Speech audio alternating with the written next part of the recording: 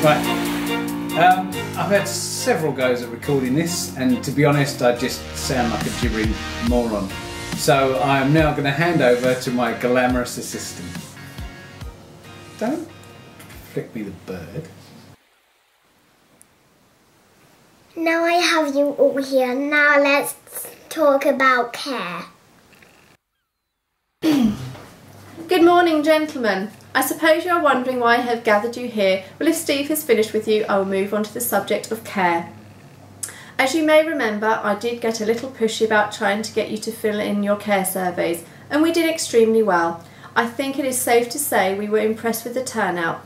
We got some good feedback, and the way some of us have shown our frustrations and satisfactions with the company has been done in a more targeted way than it may have been in the past.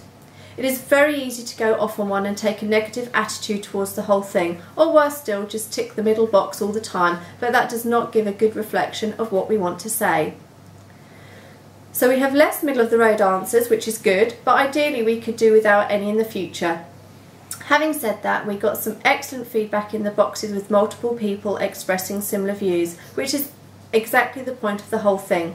I'm not going to point to specifics, that this isn't about guessing who said what, but it is good to see. And although, as the sceptics in the room will be quick to point out, it may not lead to instant changes, it helps to form opinions and possibly change how things are done in the future.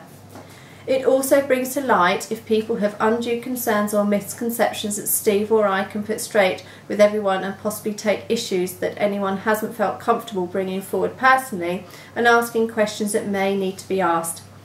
It won't go into the actual figures, as it's just confusing, to be quite frank, and I'm sure Steve will give his overview of how he feels about it.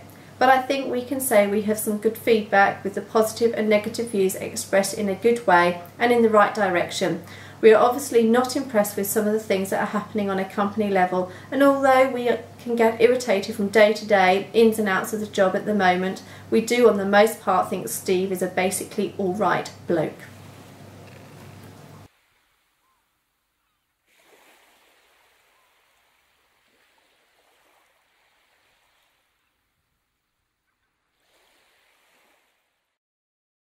So, thank you for watching our video. So over to you, Steve. Thank you. Go on then.